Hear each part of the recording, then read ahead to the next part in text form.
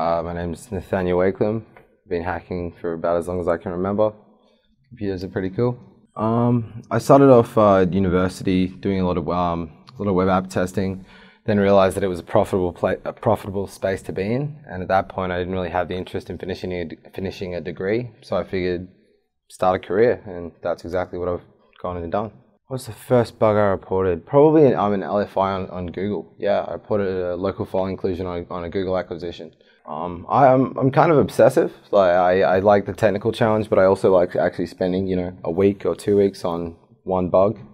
I find that to actually be quite exciting. Probably leveraging like a lot of subdomain brute forcing techniques that I came up with one of my friends Shubham Shah, and then actually developing the tooling around that. So we wrote a tool called altDNS. We released that. We did a talk on it, which was quite cool. Being able to actually see something that you thought was a good idea be used by a lot of the people who are actually here tonight is also quite cool. I find that quite exciting. I guess you look for low-hanging fruit, right? Like for me, I'm cool to do something challenging, but I don't really like a challenge.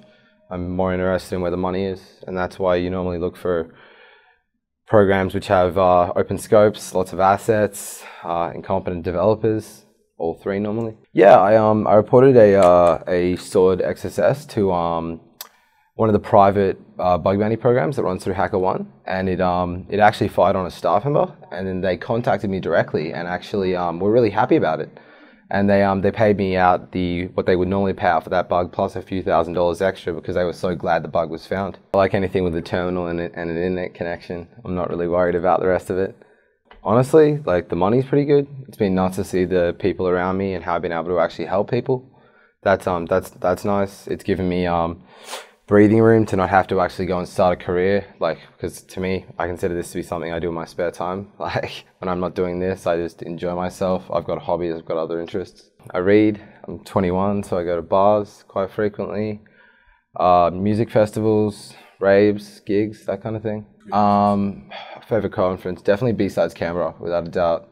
B-Sides Canberra just started. It's run by a guy who's really well known in the Australian hacking community, and it was the first year it ran, people were surprised because it ran like a conference that had been running a lot longer. Talking to you, man.